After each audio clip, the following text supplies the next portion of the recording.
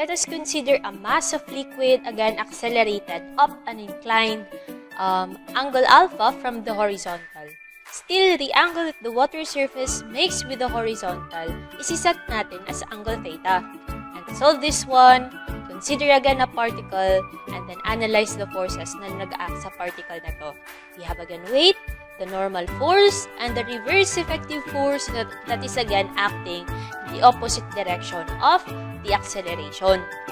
Since the motion is upwards at an angle alpha, the angle that the reverse effective force makes with the horizontal is also angle alpha. Tama, but again in the opposite direction. No, we can use the equilibrium equation na or use the force polygon to finally solve your angle theta. We can actually form a right triangle right here. No? We just have to get the x and the y components of your reverse effective force with respect to angle alpha. That is, ano ba yan? REFX mo, or the x component of your reverse effective force, that is MA cosine of alpha. And your REFY, the y component, that is MA sine of alpha. Tama? Finally, to solve angle theta, let's again use the tangent function. Tangent theta is opposite over the adjacent, wherein your opposite side is the x component of your reverse effective force over the adjacent side is this one, the weight plus the y component of your reverse effective force. Okay, working this out, ano yung makukuha natin? We can actually cancel out again the mass. Okay, so we have right here a cosine alpha all over g plus a sine of alpha. Take note, this is only for upward na motion. What if downward at an incline pa din yung track mo? So, gawin mo lang, you just have to substitute the plus with a minus sign. A vessel containing oil is accelerated on a plane inclined 10 degrees with the horizontal at 1.5 meters per second square. Determine the inclination of the oil surface when the motion is downwards. So, recalling our formula, in getting the angle of inclination of the oil, of the surface, that was tangent theta is equal to the x component of your acceleration, a cosine alpha all over gravitational acceleration plus minus the y component of your acceleration, a sine alpha. Yun, sa drawing natin, sa problem, sabi dyan, downwards yung motion mo. So, magiging minus yan. Tama? And tingnan natin kung bakit yan naging minus. So, balik tayo sa figure natin dito. Consider again a particle, the forces acting dyan, the weight, the normal force, and your reverse effective force. Okay? Drawing the force polygon of this particle right here, separate natin yan. Yan. Okay? As you can see, walang right triangle, diba? Hindi right triangle yung nabubuo mo. Pero, you can actually generate a right triangle. Paano ba? Kunin mo muna yung x and y component ng reverse effective force mo. O, yan. Nakikita nyo na ba? So, to get your angle theta, tangent theta that is equal to the x component of your reverse effective force, which is, diba tangent theta is equal to opposite over the adjacent side. The opposite side relative to your angle theta is the x component of your reverse effective force all over the adjacent side of your angle theta, that is weight minus the y component of your reverse effective force. Okay? So, kayo na dito, yung tinignan lang naman natin is kung bakit or kung paano naging negative yung if yung motion mo is downwards. Okay na? So, isubstitute natin yung values natin. Again, the acceleration is 1.5 cosine alpha, the inclination of the ground surface, that is 10 degrees all over the gravitational acceleration 9.81 minus 1.5 sine 10 degrees, giving us a value of theta that is equal to 8.79 degrees. And that is the final answer. What if you will bring a container with a liquid in it in an elevator going up with an accelerator or with a constant acceleration?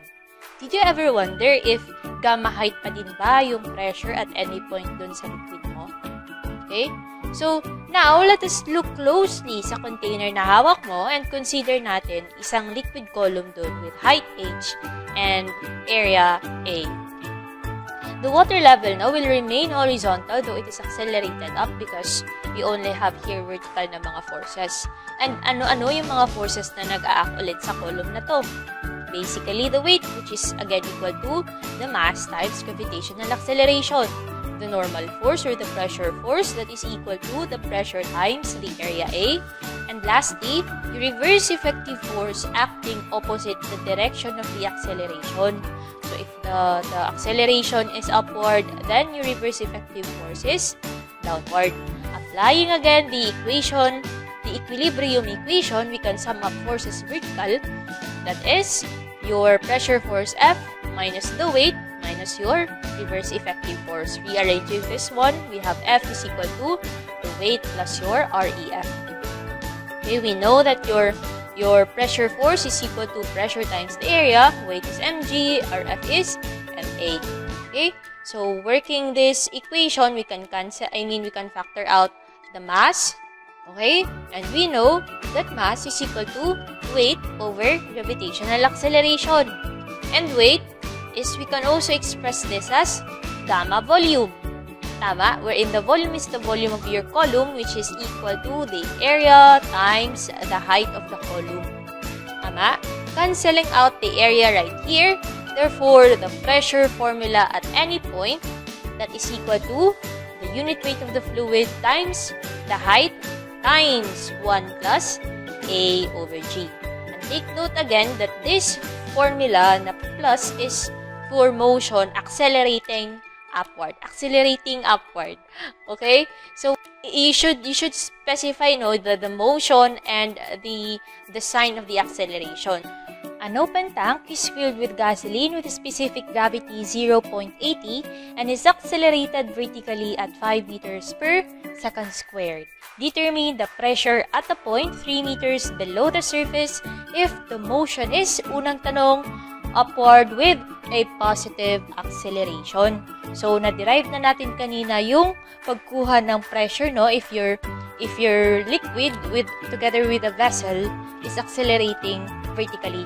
Okay? So, ano nga ulit yun? That was pressure at any point is equal to the unit weight of the fluid times height times 1 plus minus the acceleration over the gravitational acceleration. And again, you have to be specific with the sign of your acceleration. Okay? So, this time, sabi sa problem, upward with a positive acceleration. So, this one is magiging positive. Tama? Kasi yung motion is upward and then nakaspecify din na you have a positive na acceleration. Tama po ba? So, I think we can diretso na substitute the values. Take note that this is a gasoline. So, the unit weight of the gasoline is 0.80 times the unit weight of the water, 9.81. Tama? Times the height, that is, ilan nga ulit yun? 3 meters times 1 plus the acceleration is 5 over 9.81. This is a positive acceleration. Okay? Giving us a pressure at that point that is equal to 35.54 kilopascal. So for the next problem in this situation, still determine the pressure at the same point 3 meters below the surface if the motion is downward naman with negative acceleration. Still, the same yung formulang gagamitin natin. Ito pa din. Pero again, mag-change lang yung signs natin. Sabi dyan downward. So, this one is minus. Negative. Plus minus. And then, your acceleration is negative. Okay? Substitute ulit the value, unit weight of our gasoline. That is 0.80 times 9.81 times 3 meters times 1 minus the acceleration is negative over the gravitational acceleration 9.81. So, magiging positive lang din to. Tama? Yielding the same answer, that is 35.54 kilopascal.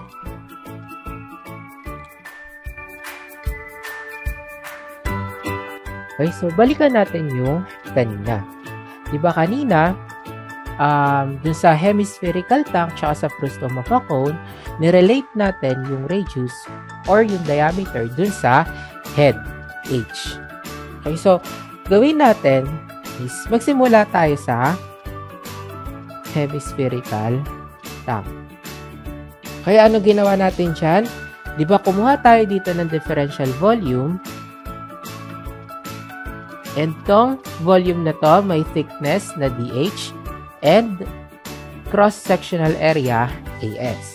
So, meron siyang radius R dito or diameter na to, B. And yung volume na yan, may layo yan na H mula dito sa orifice. Okay, so try natin ngayon i-relate yung diameter sa H or try natin i-model yan using using stat mode. Okay, so saan tayo pupunta dito? Okay, so punta tayo sa mode, then press 3, no? Stat. Okay, so ano pipiliin natin dyan? Okay, so pipiliin natin dyan is yung number 3. That is in a form of a plus bx plus cx squared. Okay, so number 3. Then, meron tayo dyang 2 columns, x and y. Now, ano yung ilalagay natin sa columns na yan? So, yung x, ito yung layo ng point, papunta dun sa orifice. And itong y, yan naman yung cross-sectional area dun sa point na yon.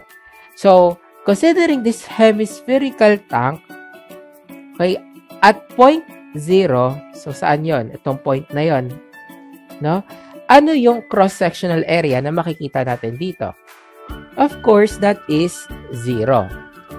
Next, pag pumunta tayo dito sa point na to, okay, gaano kalayo yan sa orifice?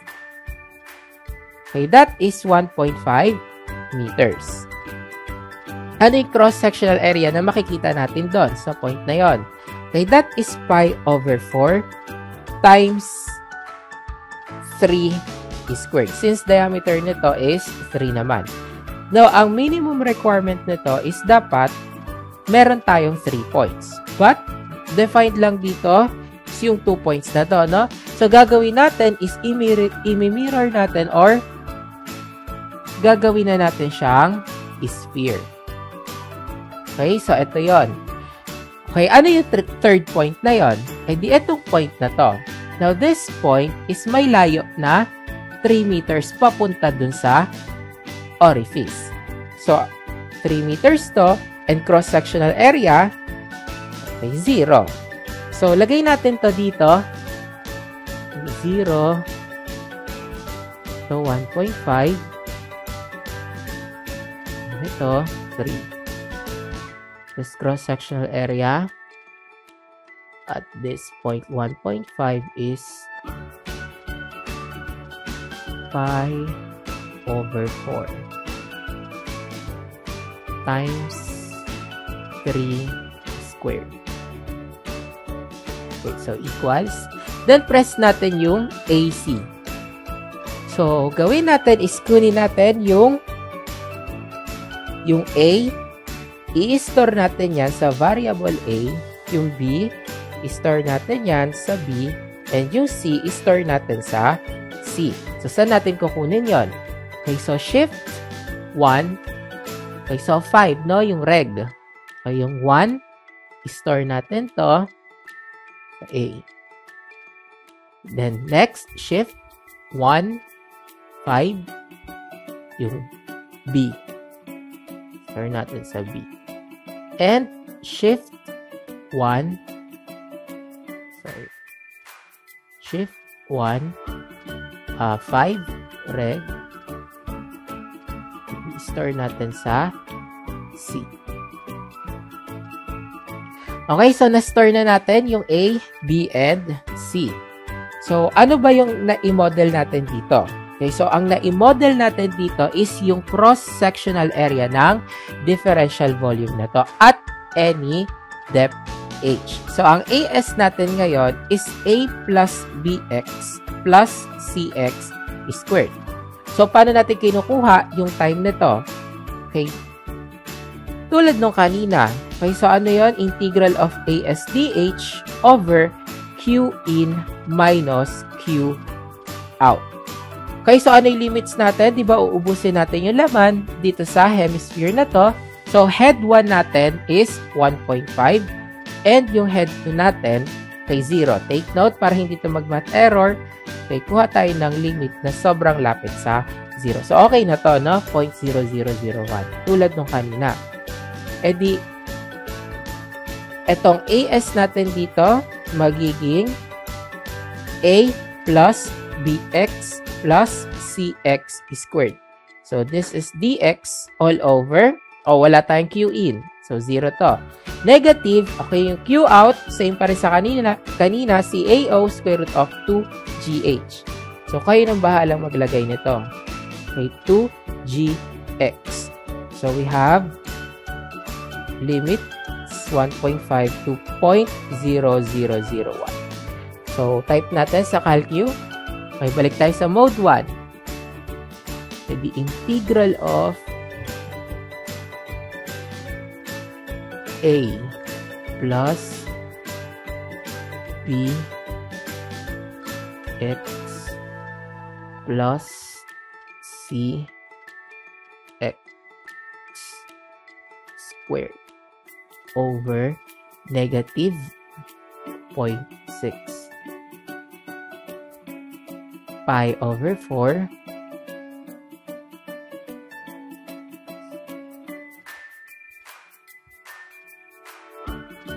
times 0.1 squared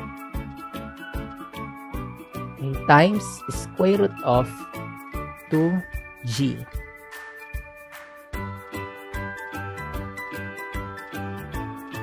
x.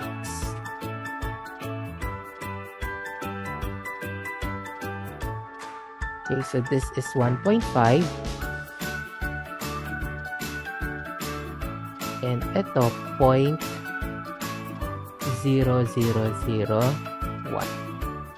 So equals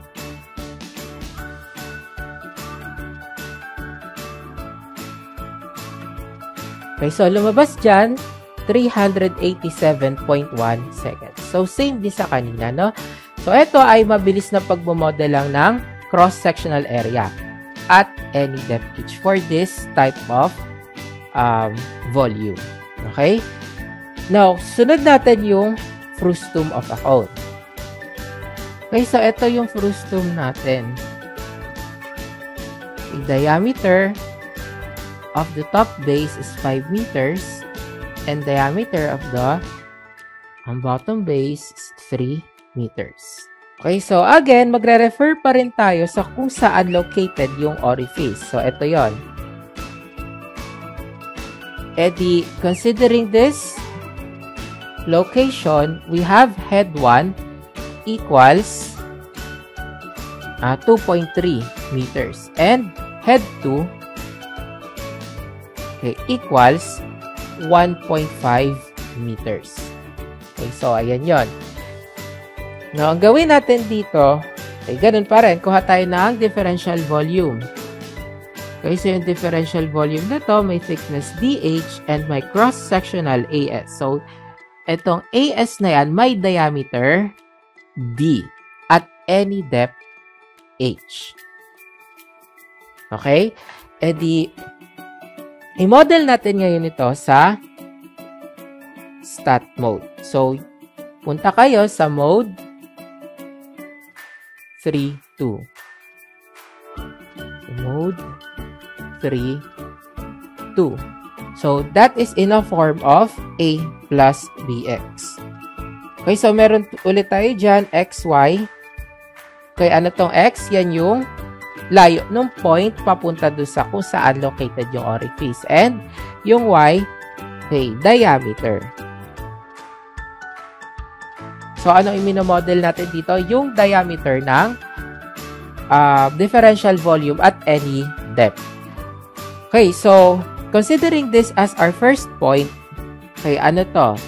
Ang layo nito ay 1.5. Okay, ano yung diameter niya? Di 3. And kung ito naman yung second point, layo niyan papunta sa orifice, okay, 2.3. And ang diameter niyan is 5. Then, press natin yung AC. O, lagay muna natin dito.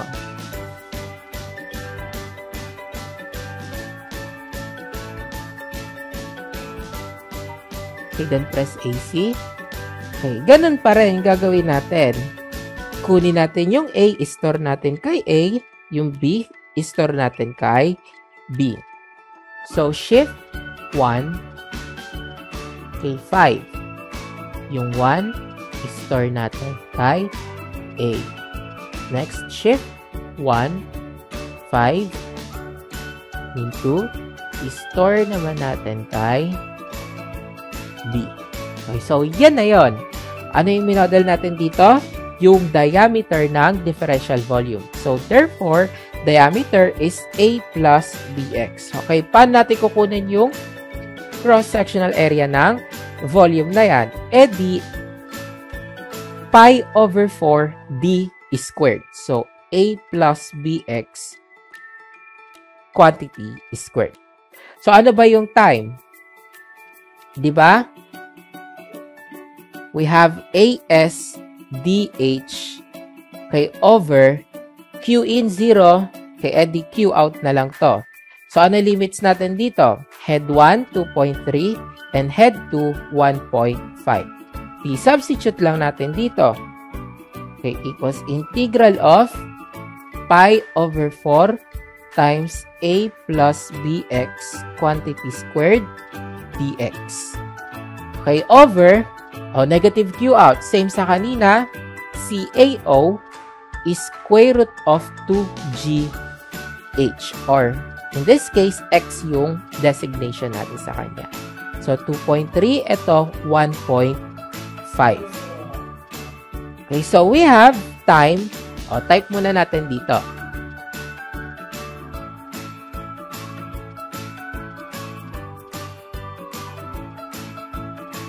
Then press equals.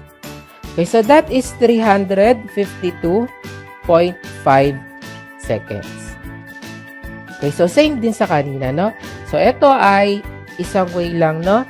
Yung pag-solve ng problem na to by means of modeling the cross-sectional area of the differential volume at any depth h. Okay, so for the cylindrical tank, itong part na to, okay, so may direct formula na tayo dyan since constant naman yung cross-sectional area. So, pwede na natin gamitin yung formula na naipakita ko naman sa inyo kanina. So, let us say pumulot ka ng lupa. So, sabi nga nila, di ba, hindi ka daw tunay na civil engineer kung hindi ka pa nakakahawak ng lupa. O yung iba kasi nun, sa laboratory, ayaw humawak ng lupa. O kung sino pa yung mga mukhang lamang lupa, sila pa yung maarteng ayaw mapahiran ng lupa. Huwag kayo iyak! So, sabi lang naman nila yun, no, dapat daw nakahawak ka ng lupa. So, balik tayo dito sa discussion. Kung i-examine natin yung soil na inyong nakuha, ganito po ang kanyang magiging itsura sa kanyang finest particles. Bubuuin yan ng dalawang parts lang. Ano po yung dalawang parts na yun? Ang parts na to, yung brown dyan, that is the soil solids. Tapos, yung mga distansya or yung pores sa pagitan nila, yan yung tatawagin natin mga voids or pores. Ngayon, alam naman natin sa natural state niyan, may moisture talaga yan. Okay? Kaya magkakaroon yan ng tubig doon sa ibang points ng voids. So, sa madaling salita, yung voids na yan ay binubuo lamang ng dalawa. Binubuo lang yan ng water o kaya nung air. Kaya nga tatawagin din natin na ang soil ay three-phase system. O bakit mo nasabi na three-phase system? Kasi nandiyan yung tatlong system or tatlong phase, no? So, ito yung solid para doon sa soil particles. Tapos, liquid naman para doon sa water and gas para doon sa air doon sa voids. basically meron tayong 3 states or phases ng soil. So, throwback ulit tayo nung soil mechanics laboratory nyo nung college, no? So, ang sabi ng professor nyo, kuha daw kayo ng soil sample. E di, syempre, ano yung una nyong gagawin? Una nyong gagawin, hihingi kayo sa ibang kagrupo na masisipag ng soil sample para makasali kayo sa experiment, no? Yan, ito na yun. Kunyari, nakakuha na kayo ng soil sample. Ang unang state na yan, wherein wala pa kayong ginagawa sa kanya na kung ano, kasi kung titingnan natin yung kanyang soil particles, binubuo yan ng 3 phases, okay? Yung solids, tapos yung water and air. Kasi wala pa naman kayong ginagawa dyan, tama? Paano natin tatawagin yung phase na yan? Tatawagin natin yan as yung partially saturated. Pasensya na niyo yung sulat, no? Partially saturated soil. Okay? Kasi doon sa ibang parts ng voids, may tubig, sa ibang parts is air. Bale, next naman, sabi ng professor nyo, i-oven nyo naman yung soil. O, dito natupad yung pangarap natin na maging culinary arts student. Ang difference lang, lupa yung niluluto natin. So, ang gagawin natin dito, lalagyan natin yan, i-oven dry natin yung lupa. And kapag ma-oven dry natin yung lupa, edi syempre, wala na yung tubig dyan. Okay, mag-evaporate na yun. O, di ang matitira na lang dyan, yung solids and air na lang. Tatawagin natin yung soil na yan as yung oven dried state ng soil. Bali, next naman is yung third phase, and ito yung tatawagin nating fully saturated soil. So, sa case na to, lahat tong voids dito, o yung pores sa pagitan ng mga lupa, ay babalutin na ng tubig. O yan, punuin na lang natin, no? Basta walang matitirang air voids dyan. Ang mangyayari, lahat ng volume ng air ay na-cover na ni water. So, tatawagin natin yung soil na yan as fully saturated soil. Kung maalala niyo siguro itong part ng soil mechanics na to, puro formula, puro pagsasaulo lang, no? Indirect substitution. Pero take note guys, hindi lang tayo dapat basta memorize ng memorize at saka mata-mata lang, no? Daig mo pa maging uchiha doon.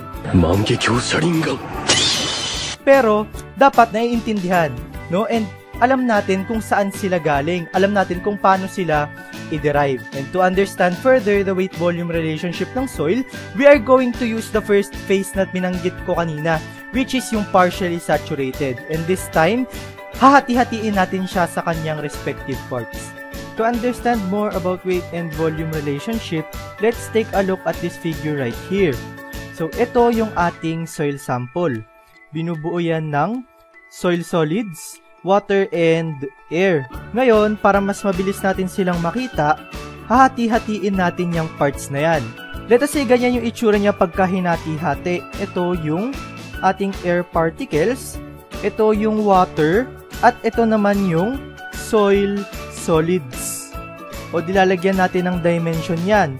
Ang ilalagay ko dito, sa right part, is yung dimension para sa volume. And dito naman is yung dimension para sa bigat. Itong point na to, papunta dito, syempre yan ay para sa air. Isiset ko yung volume ni air or V sub A.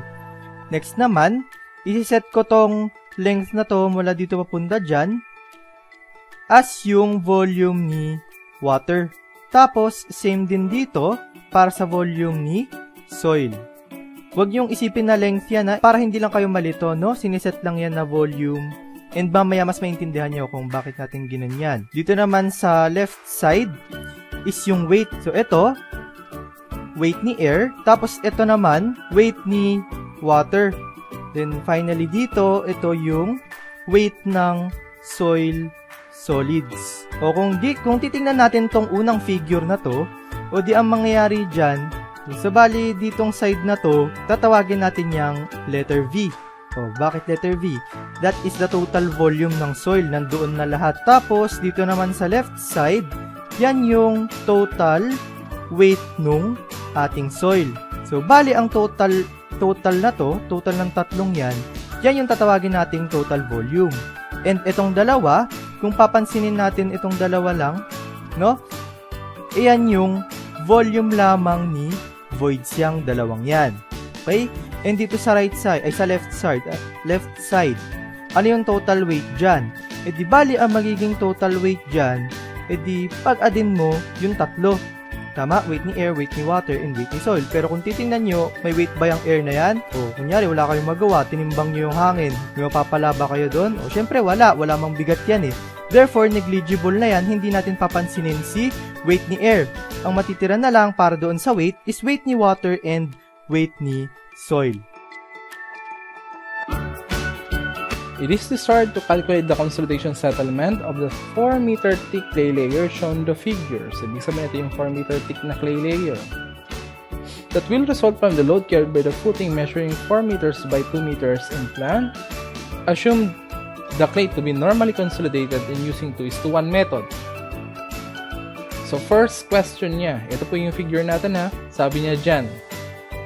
Calculate the initial effective stress at the mid-height of the clay layer. Diba kapag kinuha ko yung initial effective stress, diba yun yung vertical effective stress or the overburden pressure? So, ibig sabihin, ito yung effective stress at the mid-height ni clay layer. Tama po ba? Sabihin ko yung mid-height ni clay layer, sabihin ko designation is letter A. Halimbawa, kukunin ko dito yung stress natin at point A na yan. So, ibig sabihin, kung gitna yan, 4, eto is 2 meters. Tama po ba?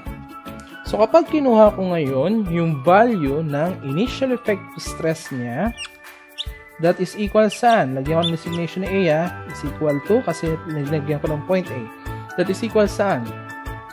From the ground surface to point A. That is equal saan? Diba? Eto. Kaya lang may question pala ako ha. Since kukuha tayo ng effective stress under a foundation, anong reference point ko ngayon? Yung based on foundation or yung ground surface? O pause muna natin. Pag-isipan nyo muna. Kung kukuha ko ngayon ng effective stress under a foundation. Under a foundation ha, anong reference point ko ng pagkuha ng effective stress? Based on foundation or yung ground surface? Tandaan mo lagi. Kapag kumukuha ka ng effective stress is always measured at the ground surface. Diba kasi sabi ko lang yan kanina, no? Hindi mo kailangan magkamali. Okay. So, ibig sabihin from the ground surface to point A, that is equal saan? Ito is yung 6 meters high na yan. Diba dry yan? So, that is 6 times 16. That is plus 2 times 18 minus gamma ng tubig. Tama. Last, kalahati nito, that is 2 times 19 minus gamma ng tubig. So, kapag kinuha ko po dyan yung effective stress natin at the mid-height of the clay layer or yung mid-height ko, that is point A, that is equal saan? That is 130.76 kilopascal. So, ibig sabihin, this is the correct answer for question number 1. This is the correct answer niya. Okay. Question number 2. Sabi niya dyan, calculate the induced stress at the mid-height of the clay layer. Since ang pinapagamit niya is 2:1 method, ang gagamitin ko ngayon, kukunin ko ngayon yung stress ng tatlo. Kaya nang tandaan, ang pinapakuha lang niya is induced stress at the mid-height. Diba meron tayong induced stress sa top, sa mid-height, tsaka sa bottom. Na kung saan kapag kinuha ko yung prismoidal doon, ang tawag doon, yung induced stress na mismo. Tama ba? Ang gawin ko, isolve ko na lang yung tatlo. Kasi gagamitin ko naman yun sa pagkuha ng delta P, di ba? Para nga, pag kinuha natin yung cell settlement mamaya, no? So, unahin ko muna. Kapag kinuha ko yung induced stress sa top ng clay layer, anong sabi ko sa inyo kanina? Di ba, kopyahin mo yung load. Ano po ba yung load natin? That is 2,000 divided by, anong i-divide ko dito? Since top yan, di ba sabi ko sa inyo kanina, kopyahin mo lang yung length plus, ano ang i-add ko dyan? Kung nakikinig ka kanina, anong i-add ko? That is only the difference in elevation from the base of your foundation papunta sa top ng clay layer. Anong difference in elevation nila? Ang sasabihin ng iba dyan is 4 meters. Kasi nga, sabi nila, nandito sir yung water table. Yan kasi yung sample ko kanina. Pero tandaan mo, yung water table ko kanina, nasa interface between sand and clay. Interface, ibig sabihin kung saan nag-limit sila. Ngayon, wala sila sa interface. Ito yon. From the base of your foundation to the top of your clay layer, ilan yung difference elevation? That is 6. Tama. So, ibig sabihin, that is 4 plus 6. Ito naman is 2 plus 6. So, kapag kinuha ko po dyan, yung value ngayon ng induced stress natin sa top ni clay layer, that is equal saan? That is 25 kilopascal. Ito po yun. So, kapag kinuha ko yung induced stress sa mid-height, that is equal saan? Diba sabi ko, kopyahin mo lang yung load, kopyahin mo lang yung length, plus, anong i-add ko? From the base of your foundation to the mid-height of your clay layer, that is equal saan? That is 8. So, ibig sabihin, ito rin is 2 plus 8. So, kapag kinuha ko po yan, ang induced stress natin sa gitna, that is equal saan? That is 16.667 kilopascal. So, ibig sabihin, yan po yun. So, ibig sabihin, ang tinatanong nyo kanina, induced stress at the mid-height. Diba, ito na yung tamang sagot. So, ibig sabihin, this is the correct answer for question number 2. Pero, isolve ko na lahat kasi nga, yung last question dyan, settlement, di ba? So, isolve ko ngayon yung change in pressure sa bottom niya. Anong gawin natin? Kopyahin mo lang yung load, kopyahin mo yung length, plus, from the base of your foundation to the bottom of your clay layer, ilan yung difference elevation? That is 10. So, ibig sabihin, ito naman, okay, kapag kinuha ko yan, that is 2 plus 10. So, kapag kinuha ko po dyan, yung induced stress sa bottom ni clay layer, that is equal saan? 11.905 kilopascal.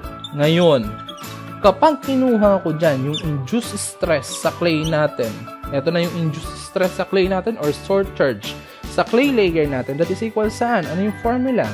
That is change in pressure sa top plus 4 times the pressure at the mid-height plus yung change in pressure sa bottom divided by 6 or the Prismoidal formula. So, that is only direct substitution. So, kapag kinuha ko ngayon yung value ng delta P mo dyan, that is equal saan? The value of your delta P, that is 17.262 kilopascal. So, ibig sabihin, ito yung delta P ko. Tama. Next question nyo dyan, question number 3. Calculate the consolidation settlement of the clay layer if it's normally consolidated. Since that is normally consolidated, ano yung formula lang natin? Napakadali po. That is CCH divided by 1 plus EO. Logarithm of, that is PO plus delta P divided by PO. Ngayon, di ba meron na akong PO na kung saan 130 yan, di ba? Ngayon, meron ba akong CC? Wala. Meron ba akong H? 4,000. Meron ba akong EO? Meron. That is 1. Meron ba akong delta P? Meron na. 17. Diba? Diba ang CC natin? Anong gagawin natin? That is 0.009. LL. Ilan ba yung LL natin? LL minus 10 yan, diba? So, that is 40. Tama. So, kapag kinuha ko ngayon yung CC ko dyan, that is equal saan? Kapag minultiply ko yan, 9 times 4, that is 36. That is 0.36. Tama. Since given na yan lahat, pwede ko na bang i-direct substitution na lang yan? O, direct substitution. S is equal saan? 0.36 times 4,000 divided by 1 plus 1. Logarithm of, ano ba ang PO natin? 130.76 plus ang delta P natin, that is 17.262 divided by 130.76. So, ibig sabihin, kapag kinuha ko ngayon yung settlement dyan, that is equal saan? That is equal to 38.773 millimeters. So, ibig sabihin, this is the correct answer for question number 3 niya. Kaya lang, di ba may sinabi ako sa inyo kanina, kapag kumukuha kanina ng delta P, di ba yung delta P natin, pwedeng ang maging value niya is magiging eto or magiging eto. Kasi nga, di ba ang kinukuha natin settlement, di ba yun yung settlement sa gitna ng clay layer? Di ba ito yung induced stress sa gitna ng clay layer? Ibig sabihin, pwede kong gamitin yan. Kasi nga, ito talaga yung stress at the midhead ng clay layer. Kasi nga, itong 17.262, hindi yan yung induced stress sa gitna. Another method lang ito, no? So, ibig sabihin, anong gagawin natin? Bakit ba karaniwan ginagamit na eto pwede to or eto pwede to? Di ba kanina sinolve ko yung settlement na gamit yung induced stress talaga sa clay? Di ba ito yon? Di ba ito yung average ng tatlong yan, ng prismoidal, di ba? So, ibig sabihin, kapag etong 17.262 na to, halimbawa lang ha, instead na eto yung ginamit ko, halimbawa ang ginamit ko yung PM, na kung iisan equal yung PM, 16.667. Ngayon, di ba magsosolve ko yan yung ng bago nating settlement, di ba?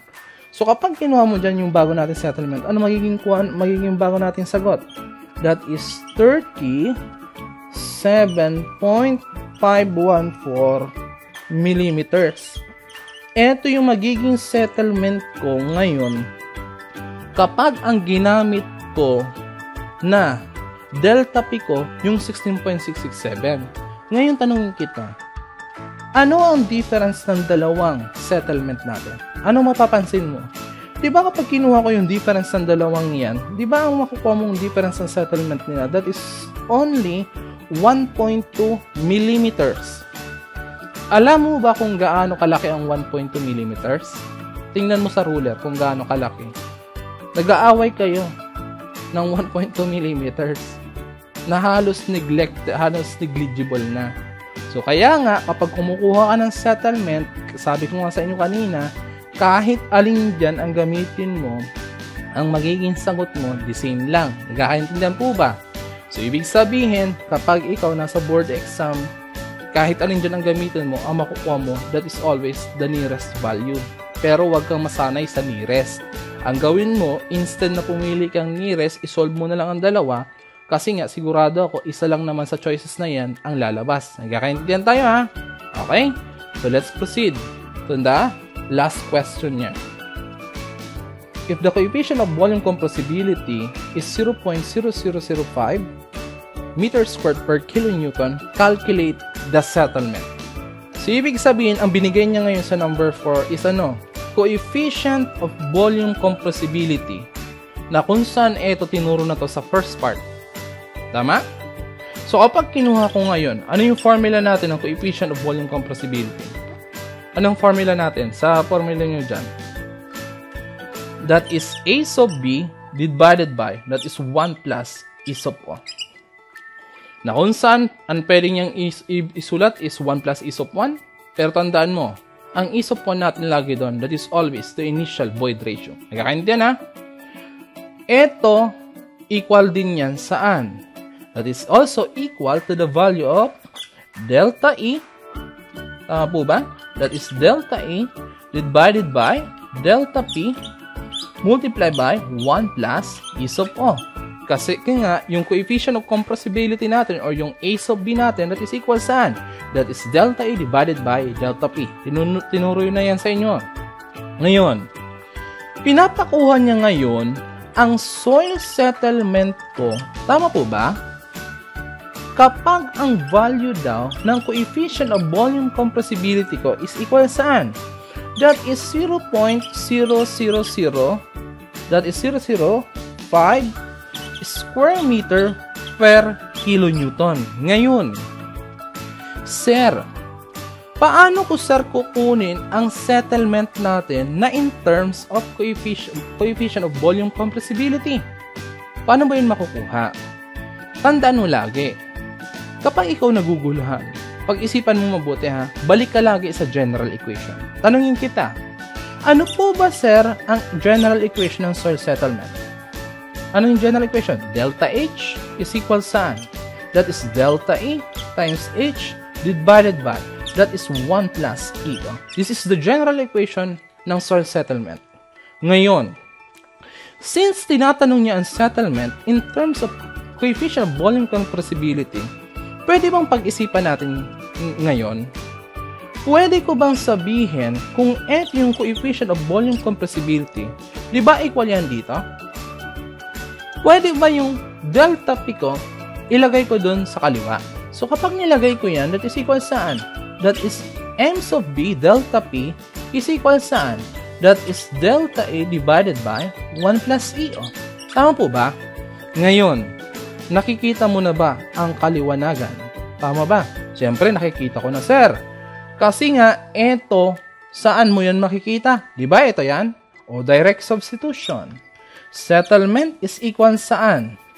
Etong delta A divided by 1 plus E o yung part na to saan equal?